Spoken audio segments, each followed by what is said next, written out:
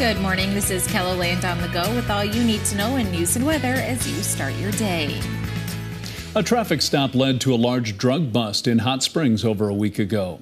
Police say it happened August 8th. The officer pulled a vehicle over for an equipment violation.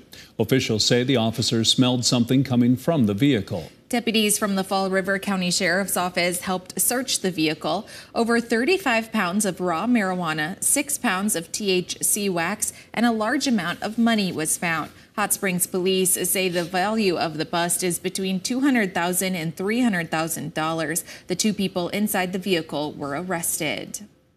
Two people are behind bars in Minnehaha County after a high-speed pursuit ended in Yankton County. The sheriff's office says deputies responded to the pursuit just after 12:30 Wednesday afternoon. Authorities say it started in Minnehaha County. Yankton, Turner, and Lincoln County deputies, along with Highway Patrol troopers and DCI agents, helped with the pursuit. 31-year-old Yvette Veo and 26-year-old Alicia Abdo were arrested. Charges are pending against them. The South Dakota Highway Patrol is investigating a crash in Sturgis that left one man dead. The South Dakota Department of Public Safety says it happened on I-90 just after 2:30 Wednesday afternoon. A semi was eastbound at mile marker 30 when it left the road toward the median while crossing a bridge. It hit the bridge and fell over into the median and onto a parked train. Two of the train cars derailed. The Meade County Sheriff's Office shared this photo of the scene. The 70-year-old driver was taken to the hospital where he later died. I-90 eastbound was closed for around 2 hours. Now let's get a check of our weather with meteorologist Scott Mundt. Better enjoy today because it's going to heat up, Scott. Oh, heat and humidity will soon return. Today, in the meantime, temperatures in the 70s across eastern South Dakota, Minnesota, and Iowa. Middle 80s today in central and western KELOLAND, 85 in Pierre, 87 in Rapid City.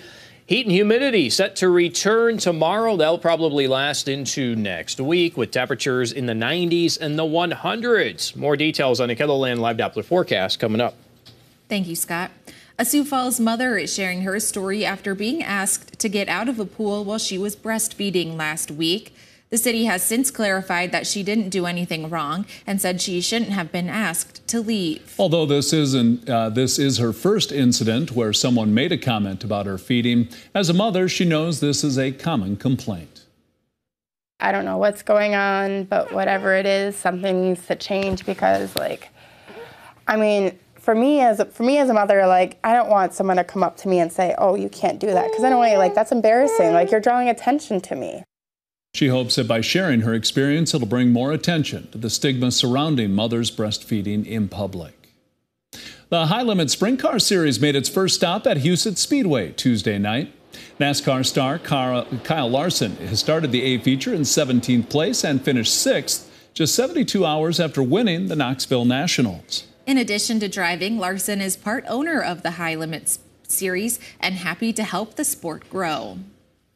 It's definitely been good to see the last few years, and I think it's going to continue to grow.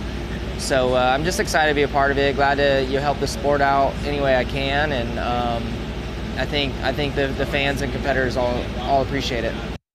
Rico Abreu won the A feature and top prize of more than $23,000. You can learn about Kyle's connection to the local racing scene with this story on our website. Tensions are rising in Belle Fourche, where a change in the source of corn for the annual Sweet Corn Festival is prompting questions and even spawning a separate event. For the past 3 years, Ron Kyle has been providing corn for the event for free. This year, he was informed that he will not be supplying the corn. The source of this year's corn remains unknown. The organizer says members of the committee are buying the corn from unnamed local sources and will then be donating the corn to the festival. Kyle, for his part, is opting to hold his own event on August 19th, the same day as the festival, and will give out his free corn there. You can find more details in a KELOLAND.com original by Jacob Newton online now. That's a look at some of our top stories. Now let's get one last look at your weather with meteorologist Brian Karstens. Brian?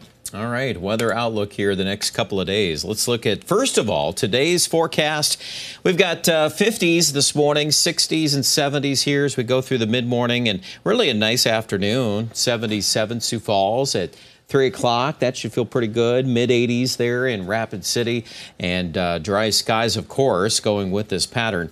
I do expect tonight we're going to drop back into mainly the 60s, and then tomorrow, well, look at the turnaround in western South Dakota. It's not going to take long, and we're going to be back to the century mark or higher. Very hot weather. Obviously, that's going to play a role there in the feels like temperature. Although West River tomorrow, we're still not dealing with a lot of humidity, so it's a little drier heat. That's why it can heat up so fast here. Now, in the pattern setup, let's go to this map. We've got an outlook here of high pressure. That's the core of the heat. So as it parks in the midsection of the country this weekend, Saturday, we already have heat index values in Sioux Falls forecast to be over 100. Sunday kind of bears watching a little bit because there is a disturbance that's going to ride out of Wyoming, kind of on the periphery of the heat, and that is looking better for western South Dakota to pick up a shot at showers and thunderstorms Sunday morning, possibly affecting us during the day on Sunday in northern South Dakota for Aberdeen, Mobridge, Sisseton. Sioux Falls, we've even been able to tone back the high just a little bit, and we'll see if we can adjust those numbers maybe a little bit more. But at any rate, it looks like if we do get a bit of a reprieve on Sunday, it's going to be short-lived because this heat expands Monday, Tuesday. Really, all of our modeling is forecasting 100 degrees or feeling like 100 or better for at least a set of days in there. So Monday, Tuesday, Wednesday are all candidates for that kind of heat. Thursday, well, let's watch this low pressure area down in Texas. Why would we care about that? Well, if you follow the steering winds around this high pressure center, this feature could eventually get caught up into Colorado and then turn the corner. Maybe it'll be an issue for Nebraska, maybe South Dakota. A little early on the exact trajectory of that, but the concept, I think, is certainly, it merits some attention as it's probably going to be filled with some tropical moisture, which would be great to get some rain after a set of hot, dry days, which are obviously in the 7-day forecast. So just something to think about there later down the road, and we'll of course be giving you updates on that in upcoming forecasts. 74 today, Brookings, 74 degrees in Watertown. We've got a little haze too in the air in the west. I want to mention that quickly too. Forecast lows tonight, 53 in Brookings, not bad, but 70 the low in Rapid. And then we're off to the races tomorrow in western South Dakota. 102 in Rapid City for high, 107 in Phillip, Pierce at 103, Sioux Falls 87 with a strong south wind. And then we're going to jump to 97 on Saturday. 94 Sunday, if you can call that cooler. I don't think it's going to feel a whole lot better, at least the southeast. Folks, here next week, though, Monday, Tuesday, Wednesday, really close to 100. And some of the days still will be fairly high on the humidity. Aberdeen is not as hot, but we still have some 90s coming in Saturday and Monday. Sunday, that chance of rain allows us to drop the temperature for a day.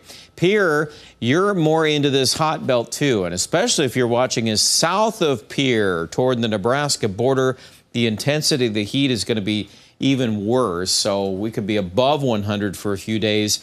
And Rapid City is going to also fit into that heat wave here. 102 tomorrow, 96 Saturday. That chance of rain, though, is a positive story for at least some temporary relief. Check out the full details online at KENELLAND.com.